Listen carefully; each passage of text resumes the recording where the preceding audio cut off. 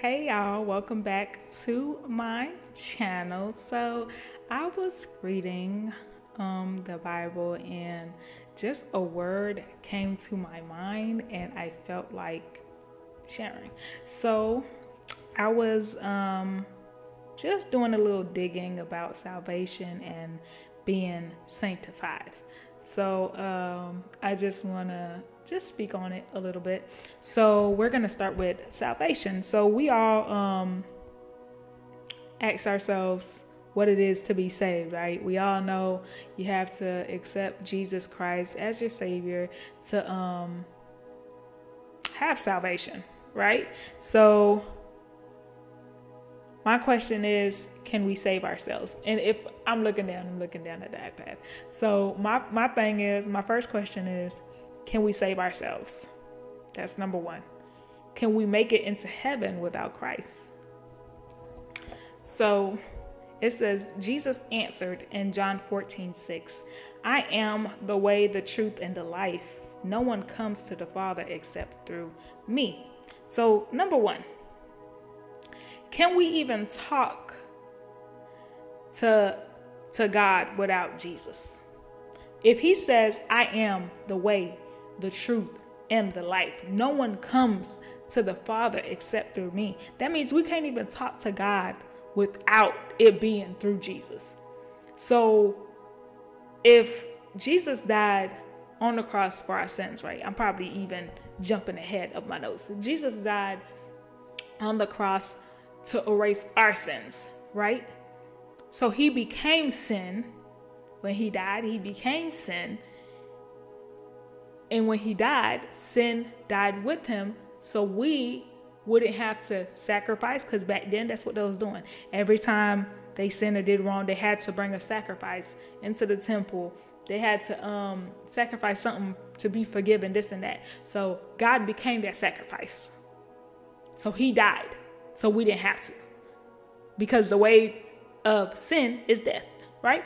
So when God says the Father, the Son, the Holy Spirit, that's the Trinity, right? To know the Father, you have to know the Son. Once you encounter those two, it is then you will be filled with the Holy Spirit. So yes, we all have God's Spirit dwelling in us, but that does not mean you have the Holy Spirit. Yeah, you can know God, right? You can say, yes, I accepted God. I accepted God as my Savior or whatever. But did you really? Did you really? And I just got done doing a podcast with my friend, and we was talking about obedience. How could you know God but you're not obeying his laws? How could you know God but you don't talk to him? How? You have salvation. Yes, you accepted him, but did you accept him for him? To know him? Or did you accept him because you're afraid of going to hell? And I'm only saying this because I remember when I first accepted Christ, I was young. Was I still in middle school or elementary? And it was a sermon that I heard the Sunday before. And the next Sunday I said, listen, I'm not going to hell. I can't go to hell. I can't go down there. I can't. So I grabbed one of the youth pastors at the time, which became my pastor. Funny story. And I told him to pray for me because I need to accept this God right now because I want to go up there. I don't want to go down there. So I had the urge to not want to know him, but not to go to hell. So is that the only reason why you accepted Christ? Is to not go down there, because you still have a lot of work to do, baby. You still have to obey. You still have to have that relationship. And we need to get religion out. Take religion out. Relationship with God. Yeah, let's use that R word. Relationship. Not religion, relationship. So I said you can't have one without the other. You just can't. We see people proclaiming that we are our own gods. We control our own lives and our future. What? when people say we are our own gods, yes, we have God dwelling within us. We have the Spirit of God in us, but we don't control nothing. We don't control nothing. Yes, he give us the free will, but baby, God could take our life like this. He give it and he take it. Tread lightly when it comes to God. So it says in Ephesians chapter 2, verse 8 through 9, for by your grace you have been saved through faith, and this is not your own doing. So it's telling you right then and there, for the people that think that I'm my own God, I'm God, I can do this, I have free will, I can do this, I can make this happen, I can manifest this and that. Ephesians chapter 2, verse 8 through 9, for by grace you have been saved through faith, and it's not by your own doing. It's not by your own doing. All right. So this thing say right here, who is Jesus? Who is Jesus? Why did he come? You see, now I'm going back. Now I'm giving you the backstory of salvation and why you even want to get saved, right? So who is Jesus? Why did he come? So we know that Jesus came to wash away our sins, right? So in the old covenant, under the law, the priest had to continuously offer sacrifices again and again for the people of Israel because the sacrifices were imperfect. They never actually fully appeased God's wrath for sin. Hence, the need to repeat sacrifice, right?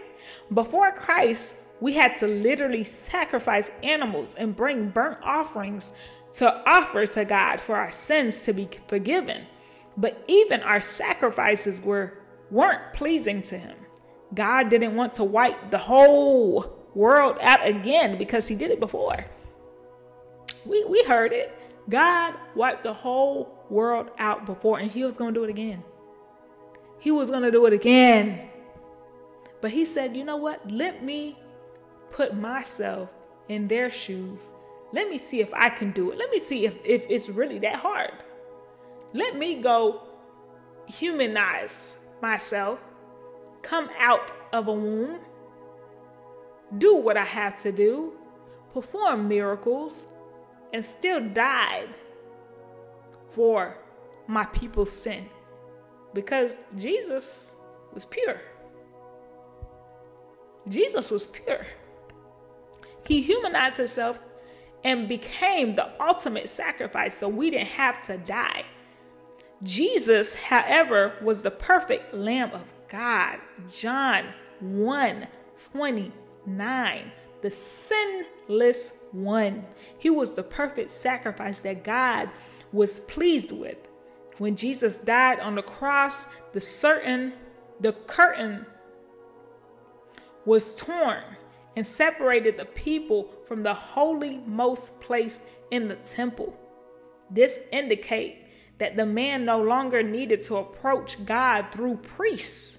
So when Jesus died, we no longer had to go to priests. We no longer had to go to any place to sacrifice anything. It was through Christ, the perfect sacrifice, that all our debts and sins were paid off. So now all we have to go do is get on our knees and ask God for forgiveness through his son, Jesus Christ. We don't have to make sacrifices. We don't have to die for our sins because he already did that for us. It is because of his sacrifice that we have salvation. It is because of that. That's why we have salvation. So to be sanctified, right? So I went on Google and looked, what is the definition of sanctified? And it said to be set apart or declared holy. To be set apart or to declare holy, right? In 2 Timothy chapter 2, verse 21, it says, those who cleanse themselves from the latter will be instruments for the special purposes made holy, useful to the master and prepared to do any good work. In Acts chapter 26, verse 18, to open their eyes and to turn them from darkness to light and from the power of Satan to God, so that they may receive forgiveness of the sins and place among those who are sanctified by faith in me. To be sanctified, to be set apart, to not walk and be like people of this world, to be set apart, for people to be like, dang, you different. You are different. Why are you like this? For people to be looking at you weird, like, dang, you think you are that? Like, you don't do this, you don't do that, you don't do this, you don't. No, I don't. I can't. Sorry. I can't. That's what your attitude need to be, instead of being like, dang, I'm missing out. No, dang, y'all missing out. I can't. I'm set apart. I'm different. I'm type different. I'm different. You know? But that's my message. Short but sweet. I hope y'all learned something. Comment down below anything. If y'all have any questions, if y'all felt like I missed something. But yeah. Salvation. We just thank God that he came to die for us. We thank God that he loved us so much. We don't deserve it, but he still did it. But I'll see y'all next time.